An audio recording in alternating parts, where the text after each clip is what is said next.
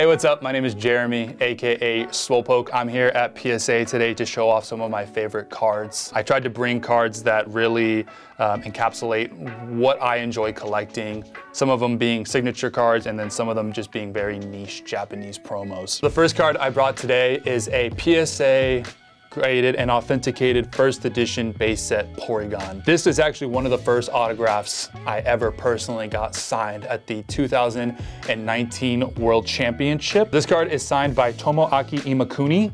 He is actually one of the original artists, developers, one of the minds that helped kind of form what Pokemon is today. Little known fact, he actually drew some of the original 151 Pokemon cards. And so when I met him, I obviously had to get the Porygon signed by him. This one's just cool because it's a fun memory. It was the first World Championship I ever flew to for Pokemon, and it's just fun to have that in my collection. The next card I have here is a Mew from EX Holland Phantoms, signed by Ken Sugimori, the godfather of Pokemon. He was pretty much the reason why we have Pokemon today. Originally back in, I think, 1996 or 97, he was given just little 8-bit sprites of every single Pokemon, and he had to imagine and draw what they look like today. So thanks to him, we have Pikachu, Charizard, Mew, all these Pokemon in the form that they are. The reason why this card in signature is so significant is because Ken Sugimori has not done a public signing since 2007. He's just kind of been off the radar. So any sort of card, product, merchandise signed by him is very hard to find. It's very sought after in the collecting universe. And another cool fun fact about this is Ken Sugimori is known for signing his name with a Pikachu sketch on every card. But with this particular card, he actually drew a Mew, which is the first and last time I've ever seen it. This might be the only card he's ever actually drawn a Mew sketch on it. And finding a sketch of anything other than a Pikachu on a card is very significant. The next card I brought today is from the 2007 World Championship in Hawaii, and it is signed by Hironobu Yoshida. This is by far my favorite card in my collection. This is the card that does not have a price, that I could never see myself parting with. Hironobu Yoshida is a sleeping giant, man. He drew and designed so many Pokemon cards. Similar to Ken Sugimori, he has not done a public signing I think since 2015. He was at the 2015 World Championship, before that 2007, and since then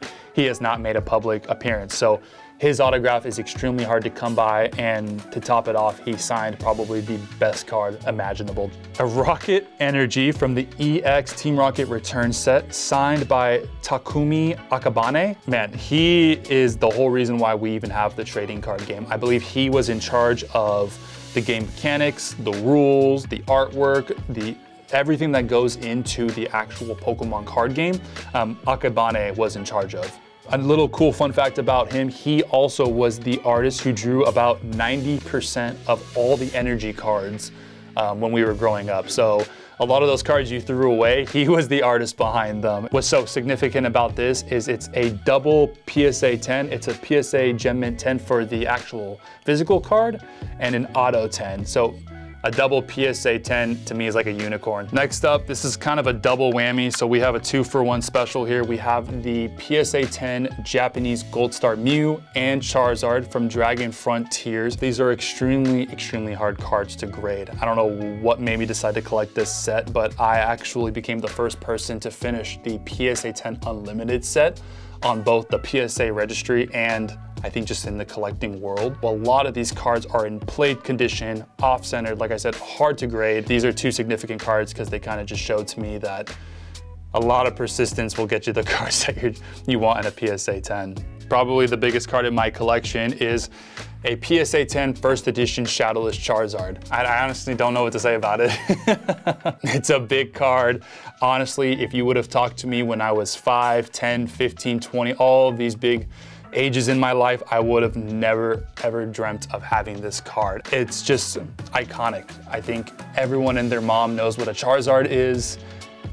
Everyone wants one, and I somehow am lucky enough to have this in my collection. So enjoy the view, people.